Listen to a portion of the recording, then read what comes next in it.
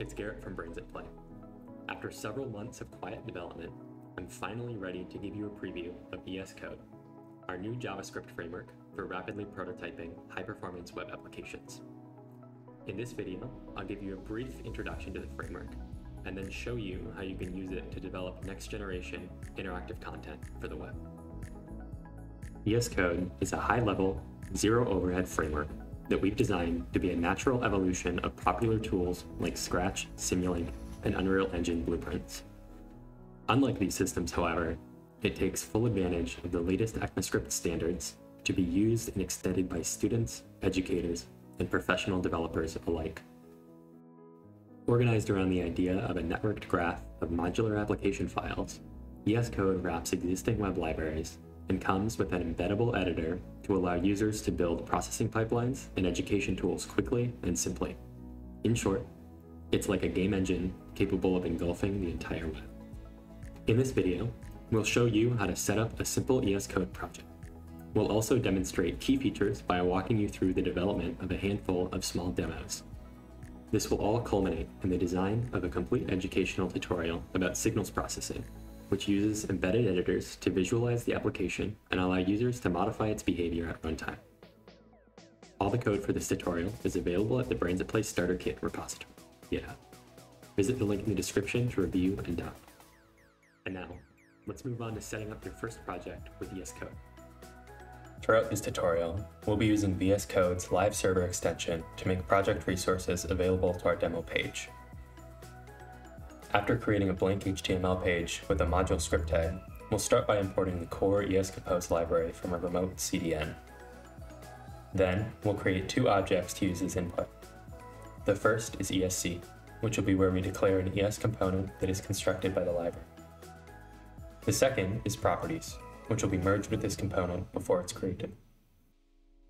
After this, we can then specify the ESCompose.create function and pass in our two variables. To get something to show on our page, however, we'll need to parent the component to the document. Then, we'll specify the element key in the ESC object, which we set as h2 to create a header tag. Finally, we'll specify the attributes key with inner text set to hello world. After saving, you'll now see hello world displayed on the browser. We can also specify an ESC object as an ES module in its own separate file. We'll call this hello.esc.js and place it inside a new component subdirectory. We'll now copy in our header component so that it's nested inside the children property of this component file. For demonstration, we'll also add an attributes property with the padding set to 25 pixels. After saving, you'll see that this hello world text has been moved into a div, now with 25 pixels of padding.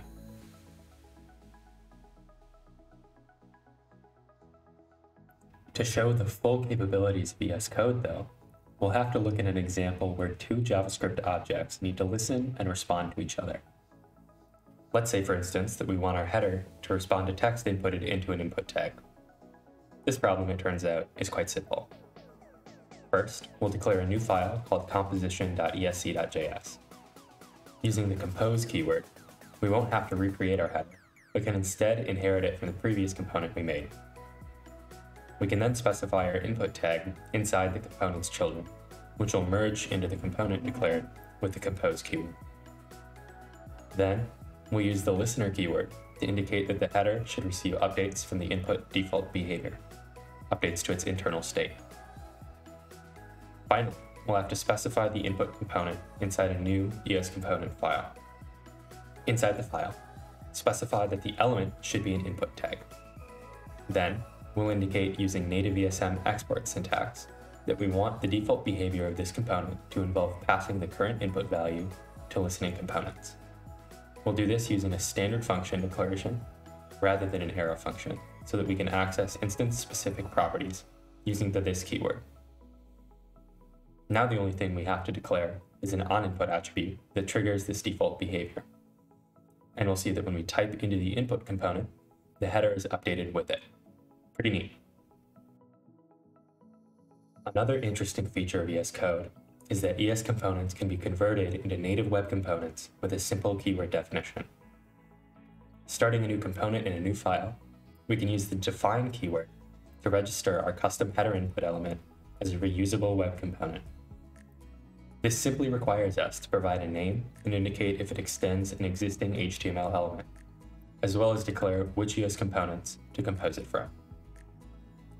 After this, it's as simple as creating a new child with their element keyword equal to the name defined above, and we'll have our web component on the screen. What's more, if we define 3 of these components, they all remain independent of each other.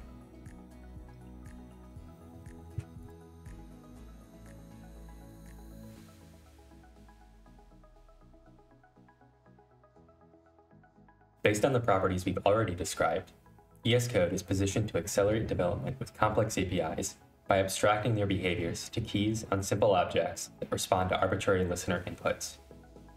For instance, let's take the Phaser 3 API for web-based game development. We've already created a handful of relevant ES components that can be found in our starter kit repository, linked in the description. We're going to copy them here, as well as the base ES component that initializes a game with a single player. Adding another player is as simple as defining another child, let's call it companion, and specifying its properties to distinguish it from the original player on the screen.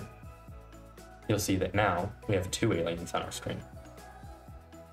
However, you'll also notice that these aliens aren't moving and don't respond to keyboard inputs.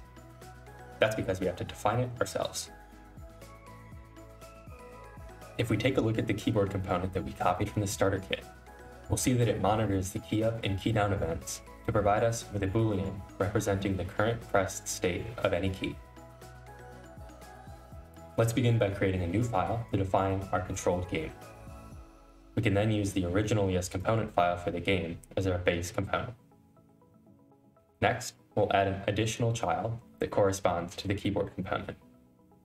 And finally, we'll add listeners that update the velocity and jump state of the player and the companion based on keyboard inputs from the arrow and WASD keys respectively. In particular, we'll use the branch keyword on listener configuration objects to specify how we want each Boolean state to be interpreted. If we switch our active demo to this new control version, we'll see that we can now move both characters around independently. As you've seen here, adding controls to a game is pretty simple, and in many cases, particularly when we're designing for people with disabilities, we may find it useful to provide many controllers for the same behavior, something termed multimodality. To create a multimodal control system using voice input, let's create a new file and use our controlled demo as the base. We can grab the button and speak components from our starter kit samples, then assign them as children. Importantly, we'll want to use the compose keyword for the button component so that we can easily override its default properties and specify that it should have text showing enable voice commands and an absolute position on the screen. At this point, it's as simple as listening to the button press state with speak.start, as well as triggering the player jump state when the component recognizes that you said the word jump. So now, if we press the enable button and say jump, we'll see the player respond to our voice commands.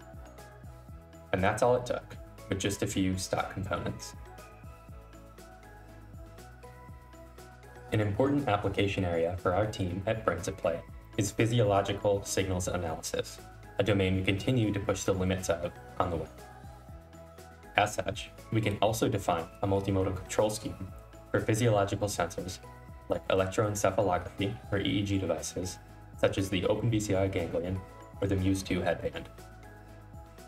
This will involve detecting simple states like eye blinks or muscle contractions that we can use to get our character to jump.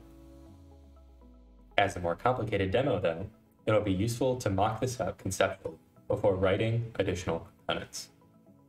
In a new file, we can specify that we want to inherit from our base controlled application. We can then define the expected children we'll need. First, we'll need a way to access the data from EEG devices. Then, to see what we're getting, we'll want a way to visualize that output as a time series graph. And finally, we'll want a way to convert this continuous data into binary inputs that our game can understand. We'll do this in a very conventional way, using an average calculation and a threshold. Next, we'll want to wire up our listeners. We'll want our player's jump state to be determined by our threshold component. This, in turn, gets input from the average component, which receives input from the output of our device. Since our device may emit data from many recording locations, we'll only want data from the first channel. Using the format keyword on our listener configuration, we can define a function that does just that. Finally, we want our time series graph to respond to our device outputs. Before we test this demo, we'll also make things more stylistically appealing by assigning our time series plot an absolute position and specifying the width and height of its internal canvases. And that's it. Now we can start bringing real components into the mix. This time, we'll use a CDN link to bring in our pre-made time series and device components. Then, we'll import our own average and threshold components, which we'll now define in separate files. The threshold component is pretty simple. All we want to do is determine whether the absolute value of the input is larger than some arbitrary value, which we'll specify to a default value of 300. Importantly, this value can be instance-specific and changed by the user if we specify it as exported and access it using the this keyword in our default function. The average component isn't much more complicated. We'll simply take in an array input, which we can use the reduce method on, take the sum of all values, then divide by the array length. Now that we've done this, we can then select our device using the selector and button in the top left of the screen. Now, we can get our character to jump simply by blinking or clenching our muscles. In this final section of our tutorial, we'll convert what we've just created together into a robust educational website about ESCode and physiological signals. First, let's create a simple UI to house the previous demos. As you've seen before, we can simply import each demo into another ESComponent file, then specify them as children of this component. Let's then add some basic styling to our components and children, as well as simple text around our demos to make things a bit more interesting. For a bit of practice, let's make this text dynamic. Before our demo and composition, let's have a paragraph that responds to our demo. To do this, we'll have to declare a paragraph separated into several span and EM tags. Then, we'll have to declare a listener on our EM tag that listens for changes to our demo input tag. And now, if we save, our tutorial page has some more interesting behavior. The outside text changes based on how our input element has been interacted with. And now, what if we'd like to enhance our physiological signals demo and convert it into a complete tutorial on the topic? Well, we should first define a specific section for this and give it a nice header and additional blocks of content. Then we can mock up our interactive components. So based on the content of this tutorial, we'll want a simple plot of the signal. Next, we'll want to add some noise to it. And then we'll want this piped into a game instance where the player is doing way too much jumping. After, we'll want to show the noisy signal again, but filtered using a low-pass filter, and then an additional 50 and 60 Hz notch filter. Finally, we'll want an instance of our game demo where the character can be controlled well using the previous signal as input. Although we have our game component already, which we'll place in the 3rd and 6th blocks, we'll need to create a standalone signal visualization with optional noise filters, as well as some custom listeners that are able to pass the output of the noisy and filtered signal visualization into our games. So let's get started. First, let's create that signal visualization in another component. This will simply involve the time series and device components that we've used before, which we can connect together using a listener. Then, we'll want to create 2 additional versions, a noisy and a filtered one. Thankfully, we already have a few published components for this. We'll import the filter component into the new file as well as our base signal visualization. Then, we'll merge the filter into the signal's device's children, where the result of this merge is also merged into our new component. This will allow us to define some default filters, including a low-pass filter at 40 Hz, a DC block filter, and 2 notch filters. For our noise file, we'll do the exact same thing, except we'll define default noise frequencies representing power line noise at 50 and 60 Hz, as well as movement noise at 1 Hz. Moving back to our tutorial demo, we can import these files and link them in. Now, you'll see that we can connect an EEG headset and see our signal. Since we want some progression between the two filter demos, we'll make sure to turn off the notch filters for the first one. Finally, we want the gain demos to receive filtered and noisy device outputs from the signal demos above them. Moreover, it'd be really nice to only connect your device in one location, after which its outputs would be passed to all demos that need them. To do this, we'll programmatically generate our listeners to fulfill these conditions. Essentially, this forwards data from any active demo to all others. Additionally, the outputs of the noisy and second filtered signal demos are specifically forwarded to the phaser demo, and you'll see that this is exactly what happens. Because of this behavior, however, we'll also want to hide the device connections for phaser, so only the noisy and filtered data are ever passed. The final trick we have to show for ESCode today is that in addition to textual explanation of demos, we also have an embeddable editor that you can encapsulate any demo with. To add this, we'll have to import the ESCode library from a CDN and add an options object to the arguments of ESCompose.create with a code utility specified, which represents the editor class. Then, we can specify editor properties on each demo we'd like to attach an editor. Now when we save, you'll see that we have editors for each demo.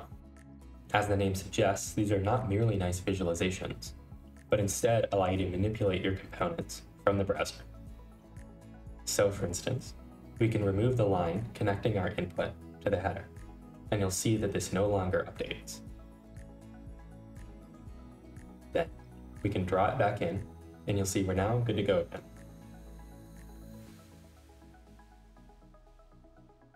We can also allow users to view the text of our components by bundling them from source. To do this, we have to add another utility from the ESMPile library, which specifies how to find the source text.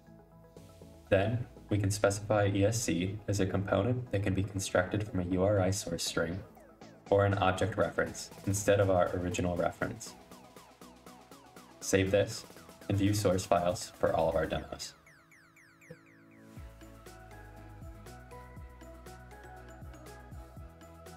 After this tutorial, I hope you can see the power of using ESCode for building applications.